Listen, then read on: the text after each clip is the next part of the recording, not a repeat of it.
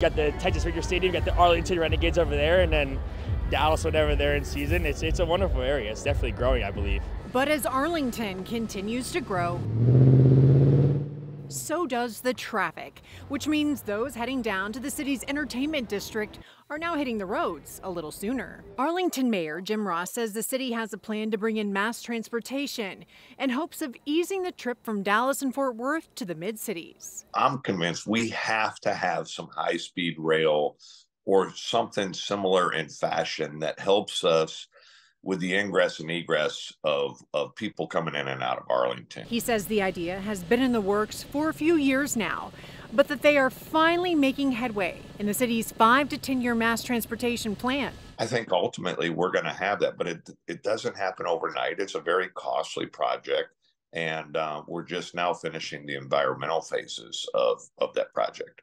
The idea seems to sit well with those making the commute to see the Texas Rangers play at Globe Life Field and the AT&T Stadium, where Taylor Swift is performing 3 times this weekend. From an environmental perspective, it makes a ton of sense. I mean, that would be wonderful, only because in general terms, we usually hire somebody to bring us. And so to be able to jump on mass transit and be here within maybe 20 to 30 minutes, that would be amazing. Ross says a rapid bus system may also be a quicker short-term option in hopes of reducing the amount of vehicles on the roads. In Arlington, Stacia Wilson.